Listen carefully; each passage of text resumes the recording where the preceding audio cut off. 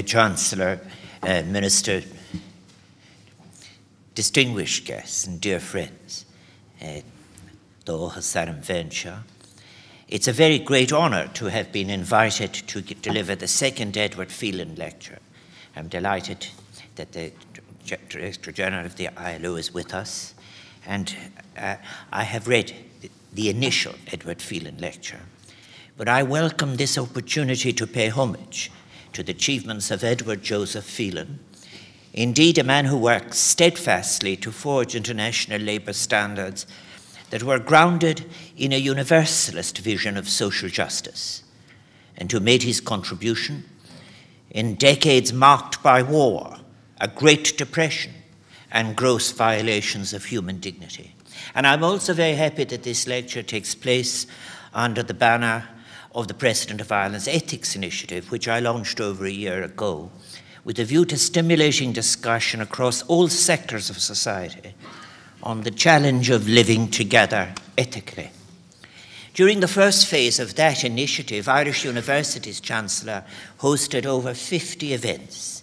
They addressed a broad range of themes, and then in a second phase, launched last September, I invited civil society organisations to engage in this national conversation on ethics. The Society of St. Vincent de Paul, Docus, The Wheel, they, amongst others, responded positively to that invitation. Last week, the National Women's Council of Ireland formally joined the initiative by hosting an international conference with the Irish Human Rights and Equality Commission on the position of women in the world 20 years after the Beijing Platform for Action. The Irish Congress of Trade Unions is in turn taking part by launching its own project, which will be gathering workers' voices on the significance of ethics in the workplace. Indeed, it is essential that work, in all its facets and in its essence as a shared human activity, be given a central place in the discussion on the values by which we as a community wish to live. The question of good work within the broader framework of the good life is one of the defining issues of our times. And given Ireland's recent history, which has seen working conditions change dramatically, and also in connection with the changes in the wider European and global trends, it is most timely to reassess what is meant today by decent work. I congratulate the Irish Congress of Trade Unions on opening up this important conversation, and I do invite as many people as possible across the island of Ireland to take part in it.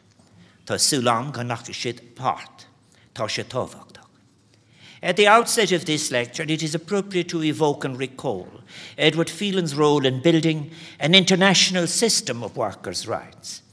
Edward Phelan, born in 1888 in Tramore, County Waterford, was a key figure in that small group of people who mapped out the basis for the International Labour Organization during the Paris Peace Conference in 1919. As a staff member of the ILO for almost 30 years and its fourth director from 1941 to 1948, he belongs to that inspirational and committed kind of international public servant who from the League of Nations period onwards played a distinctive part in giving an ethical shape to world affairs. The work and vision of Edward Phelan also recalls for us in intellectual terms a time when those with a progressive agenda, the discipline of political economy was grounded in ethical reasoning, and economic policy was conceptualized primarily in relation to the social objectives at which it was aimed. In particular, in the 1930s, the objective of full employment. In 1931, for example, Phelan delivered one of the Harris Memorial Lectures at the University of Chicago, speaking with John Maynard Keynes on the topic of unemployment as a world problem. As we are today, again, grappling with unacceptable levels of unemployment, ones that undermine social cohesion in Europe and beyond, it is worthwhile to reflect on the significance for both our present and future of that impressive body of ideas, principles and legal instruments bequeathed to us by a generation of men and women who were committed to promoting decent and dignified standards of human work. And it is also worth reflecting on whether we still have the capacity, as they had then, to respond within such a framework of values. Such reflection can valuably inform, I suggest, our understanding of the crucial issue currently facing labour, both organised and not organised, namely that of the means and forms of the renaissance of labour rights in the wake of several decades of free market rule, or more accurately, deregulation. This is the subject of my address this evening. How can labour organise itself at national, European and global level in a context where global financial capital is proportionately more speculative than productive? What are the implications and challenges of a financialized economic version of globalization? What conceptions of work does contemporary global capitalism bring forth, allow, encourage? What forms of internationalization as response should prevail with regard to labor and workers? The passage from one form of internationalization to another, from that international normative framework built in the aftermath of World War II to the current institutional architecture organizing global trade, can be illustrated, I suggest, so well through the story of the official gift of the Irish government to the ILO, a huge mural entitled Irish Industrial Development, commissioned from Sean Keating, gifted in 1961 by the then Minister for Industry and Commerce, Jack Lynch. Keating's work faces the dignity of labour by French artist Maurice Denis in the grand staircase of the William Rappart Centre. The William Rappart Centre was built in the 1920s to house the ILO. It was the first building in Geneva designed to accommodate an organisation of the League of Nations system, a palace of labour, adorned, enabled by many donations by trade unions and governments. And when the ILO moved to the Route de Morillon in 1975, the General Agreement on Trade and Tariff moved in. The heads of the international trade body were not pleased with the atmosphere of the William Rappart Centre, so that the works of art, the glory of workers and the productive economy had to be concealed behind wooden screens and forgotten for a period. It was not until recently, after the World Trade Organization, the WTO, which succeeded the GATT, was authorized to expand within its current complex, that it was decided to uncover the two murals and allow them to be seen.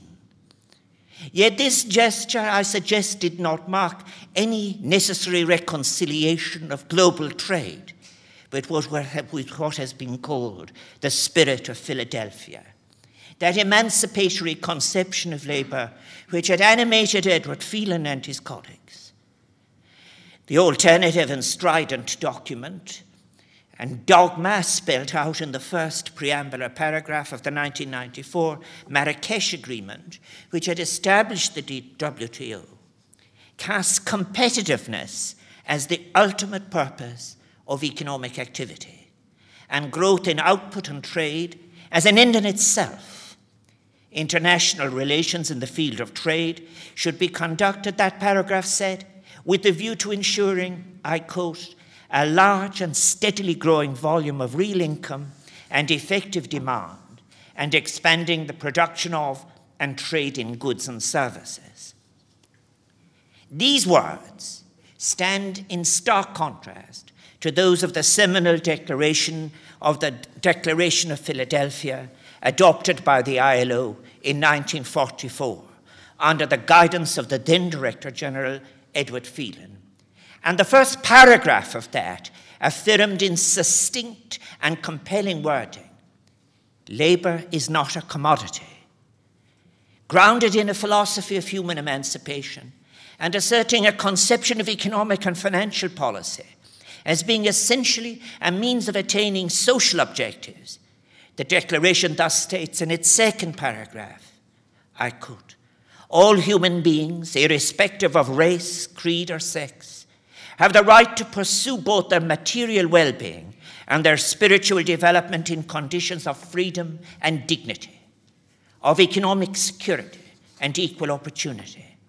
And then, all national and international policies and measures, in particular those of an economic and financial character, should be judged in this light and accepted only insofar as they may be held to promote and not to hinder the achievement of this fundamental objective.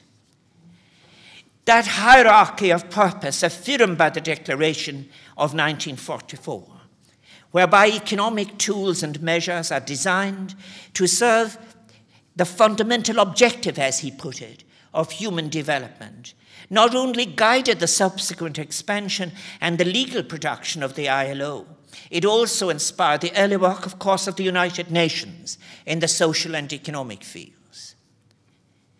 But this was not to endure. We must ask ourselves why and with what consequences has this order of priority been overturned. In the last 3 decades, for example, when he analyzes a legal scholar, Alan Supio, in his book The Spirit of Philadelphia, and in a related article published in the International Labour Review in 2010, he described those decades as the neoliberal utopia of total market. More precisely, we must address then the consequences of this abandonment of purpose and what consequences it has had for the meaning of labour and the actual security of work for the mass of our citizens now and into the future. It is a matter upon which we cannot have a quietude or drift as if it did not matter. If it is the case that social justice, human freedom, and dignity have been dropped from the list of public or political objectives, and you know, there are in so many areas such a discernible hostility to normative theorizing or even normative discussion or normative concern. But one might ask then, how might citizens respond to their new status as mere consumers within a socially unaccountable version of the economy, and with what consequences? Have people come to be considered as means to an end, a resource amenable to consumption by the total market, as Supio puts it, and are no longer to be considered as the ultimate beneficiaries of economic activity or economic policy? Let me state very clearly that my questions are not aimed at disputing the market per se, a social institution which long predates contemporary capitalism. Rather, I am seeking to address the assumptions associated with a brand of economics that has recasted the market as a general principle for regulating the economy, treating labour, land, and money as if they were pure commodities. Alan Supio correctly refers to Friedrich Hayek's straightforward and unambiguous assertion that institutions based on the principle of solidarity derive from, as Hayek put it, an atavistic call of distributive justice. And he suggested one that is doomed to wreck, as he put it, the spontaneous order of the market. There's a great advantage to such direct speaking. And there's a great advantage, too, should those who hold these views have the courage to openly state them. But there are consequences, of course, in the confrontations that would ensue. But the lessons to be drawn, I suggest, from the recent economic crisis have shown, of course, that markets do require an institutional framework within which transactions between economic agents can be conducted under the auspices of a third party that guarantees their fairness over the long term of human existence. Without such overarching regulatory authority, contractual relationships would run the risk of reverting to the arbitrary logics and the expression of the will of the strongest.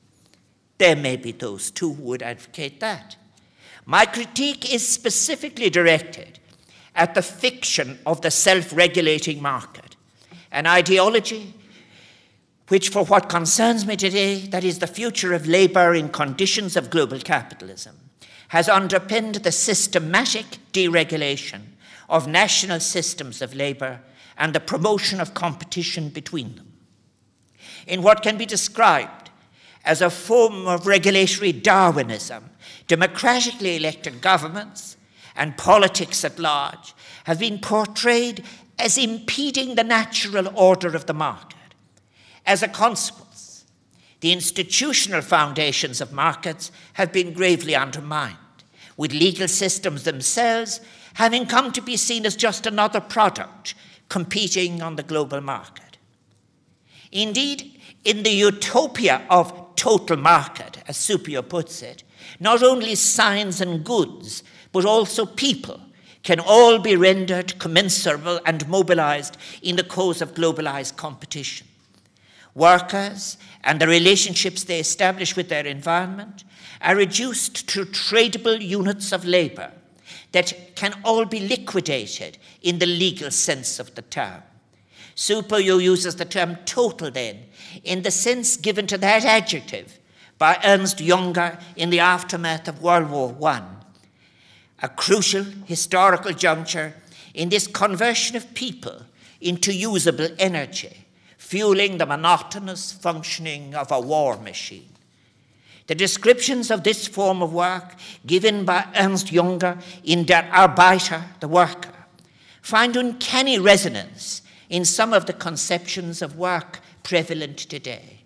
If I may quote from Der Arbeiter, "Our situation is peculiar in that our every movement is governed by pressure to set a record, while the minimum standard of performance we are required to meet is constantly broadening the scope of its expectations.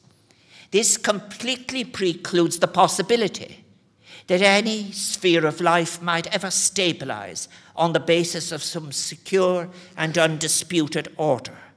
The resulting way of life is more like a deadly race in which all of one's energy is stretched to the limit, lest one should fall by the wayside.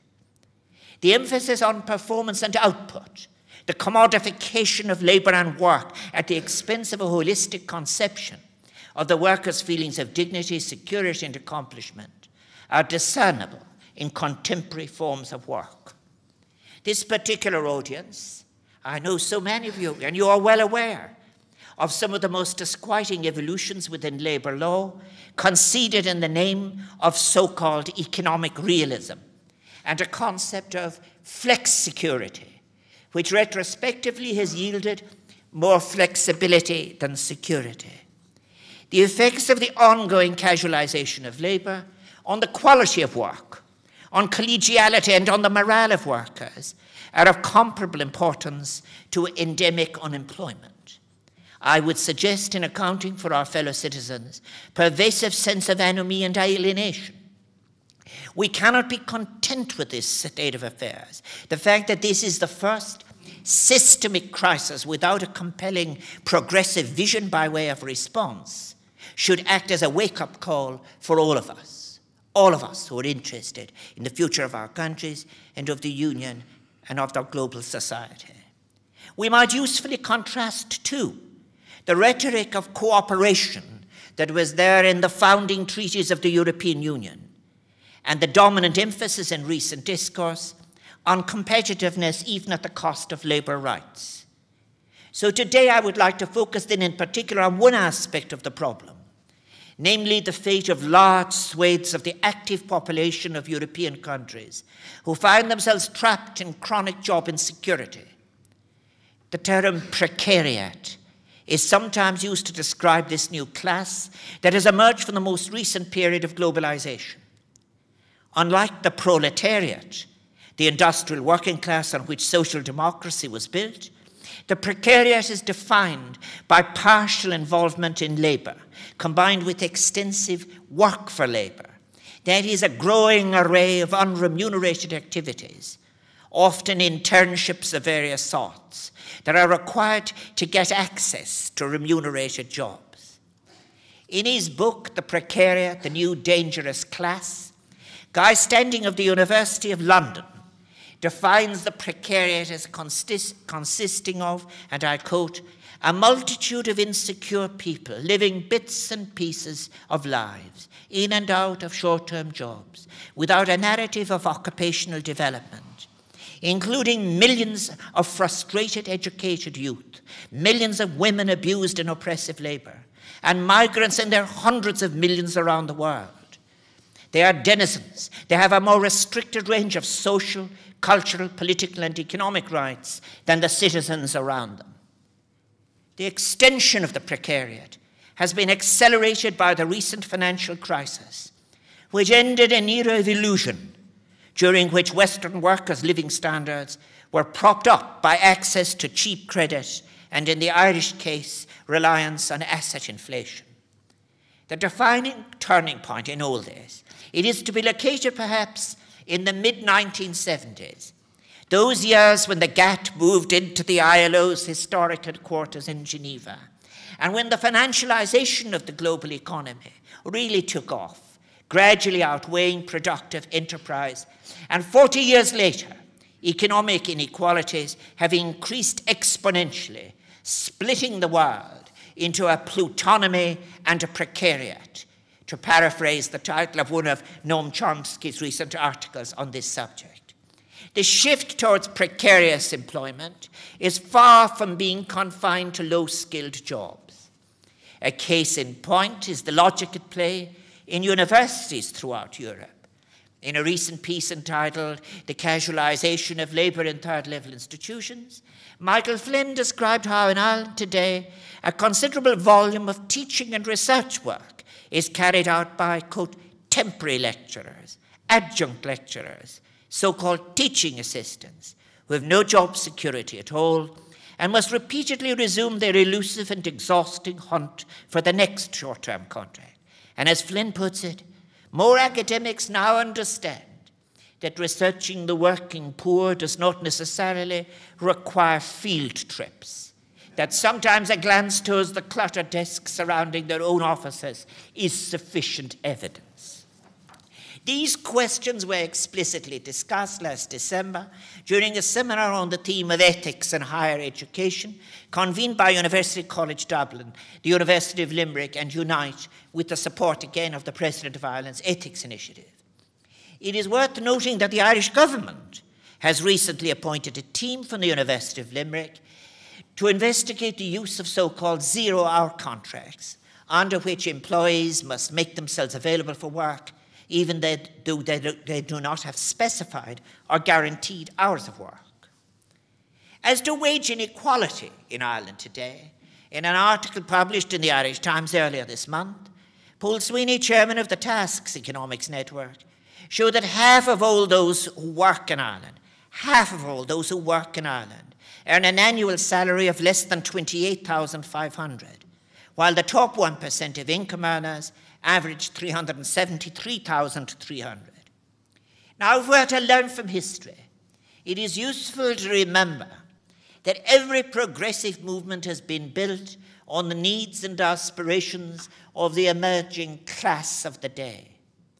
Responding to the needs, the fears and the aspiration of those citizens among us who do not enjoy security of employment is a defining challenge for our times.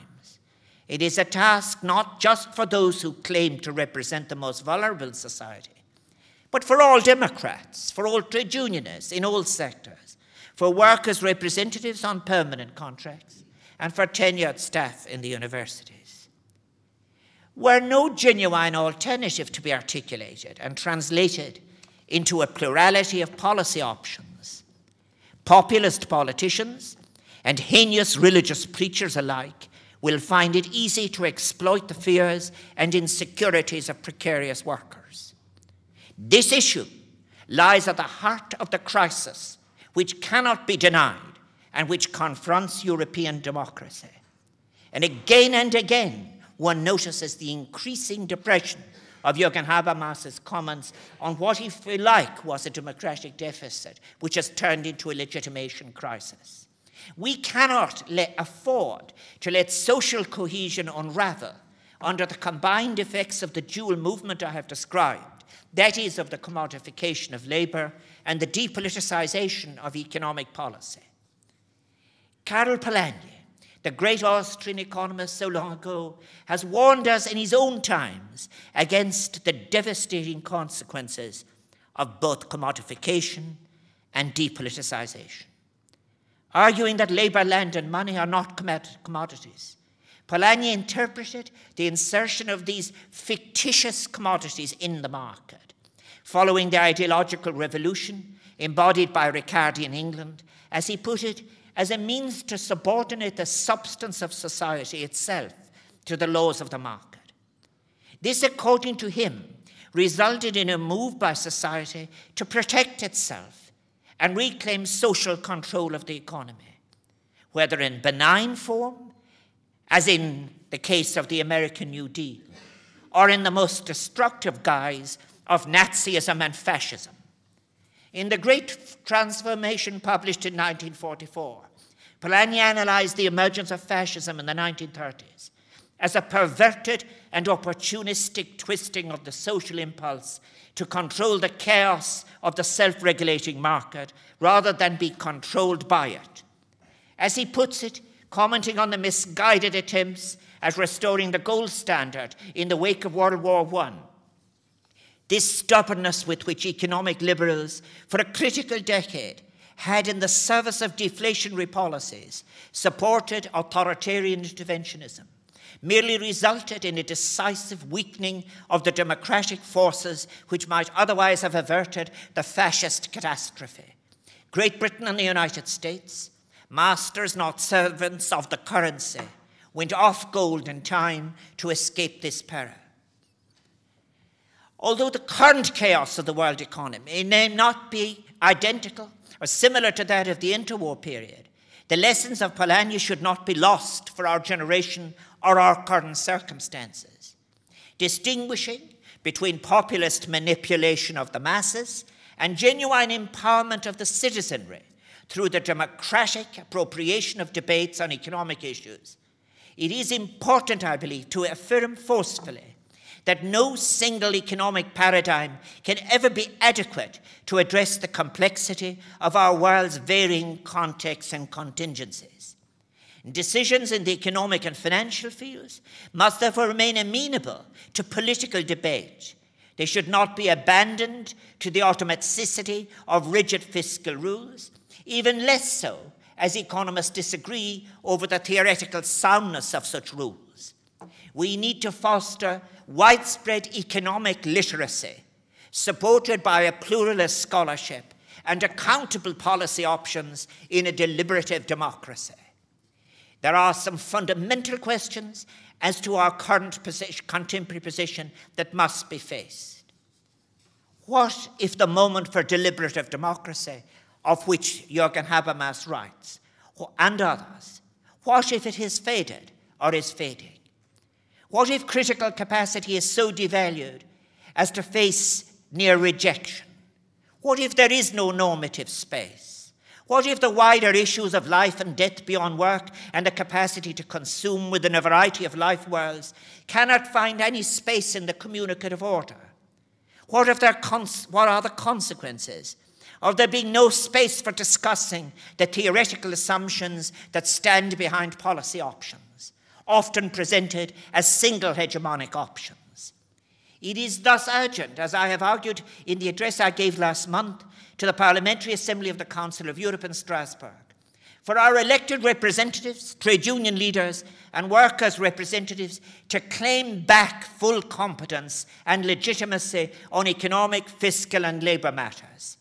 And only through a comprehensive strategy, enabling the mass of the precarious workers to be part of the economic discourse, gain control over their professional lives, acquire social and economic security, and get a fairer share of the vital assets of our 21st century society.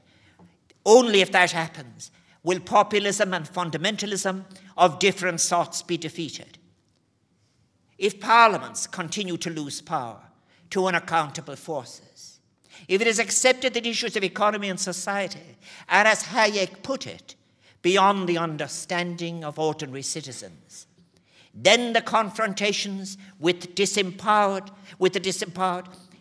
will not be handled by mediating institutions. The confrontations will be stark and will be driven by populism and fundamentalism. The time has come, then, I believe, to proclaim the emancipatory promise of an economy interlinked with ethics, ecology, and politics, so as to restore the order of ends and means between human needs and economic and financial policies. The time has come, in other words, to revive the spirit of Philadelphia. And as we thus work to end human subordination to a false or at least dubious economic efficiency, and to foster a rights-based approach to labour grounded in an architecture of revitalised multilateral institutions, we do have some models that we can with great benefit draw on, such as, for example, the recent recommendations of the Commission for Human Rights of the Council of Europe in their publication, Safeguarding Human Rights in Times of Economic Crisis. We can build, too, on the tools and principles offered by the ILO's current decent work agenda, which takes up many of the challenges the organisation faced at its inception. And I have to say, I am not unaware of the contrast between that which I suggest now in that paragraph and, for example, recent decisions of the Court of Justice of the European Union, which represents an opposite view. This concept of decent work is based on a holistic understanding of work as a source of personal dignity and freedom, family stability, prosperity in the community, and democratic flourishing. It approaches labour as an issue of economics as much as of ethics. It also brings home to us a fundamental principle, one to which the contemporary historical moment lends, once again, a full relevance, and that is the statement in the ILO Constitution, the conviction that social justice is essential to universal peace.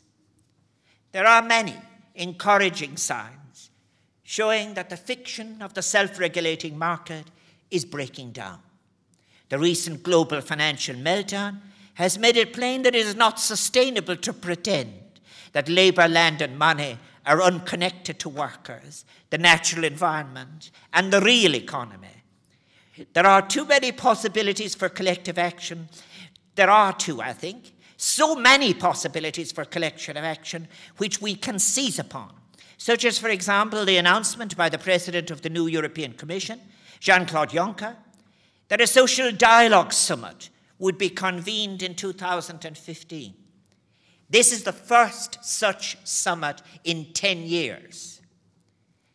Another telling illustration of the fact that the previous consensus around economic policy principles is unraveling is provided by the title of the World Bank's emblematic annual report, titled Doing Business, which this year bears the title Going Beyond Efficiency. In his foreword, the bank's new senior vice president and chief economist, Kaushik Basu, who has visited me, goes so far as to write, "Fortunately, market fundamentalism has, for the most part, been relegated to the margins of serious political policy discourse. Economic efficiency is not the only measure by which we must evaluate an economy's performance. It is important to recognize, however, that even though the flawed theoretical assumptions have been exposed and acknowledged, some of the previous policy prescriptions endure, having, as it were, taken on a life of their own in institutional thinking, within which trade union discourse, of course, can be trapped or ensnared. Let us nevertheless rejoice in the small reasons we have to hope that a new era is opening up for human work. It is essential that the ILO plays a leading role in shaping this new era. Ireland faces a historical opportunity, of course, to address these issues more actively, as in 2017 our country will for the first time take up a titular seat on the ILO's governing body. It is my hope that all of us in Ireland and in the ILO will seize upon these possibilities for action, reflection, and craft together a renewed emancipatory discourse on labour. I hope that today's event can act as a spark in contributing to ignite this urgent debate on the future of work, one that opens onto the entirety of the full potential of human activities. May I leave you with the words of philosopher Simone Weil, and I'm changing her use of the word him, but she wrote in a particular period. But she captured so well these irreducible connections between work and the other spheres of human achievement. So you can substitute her for him as you wish.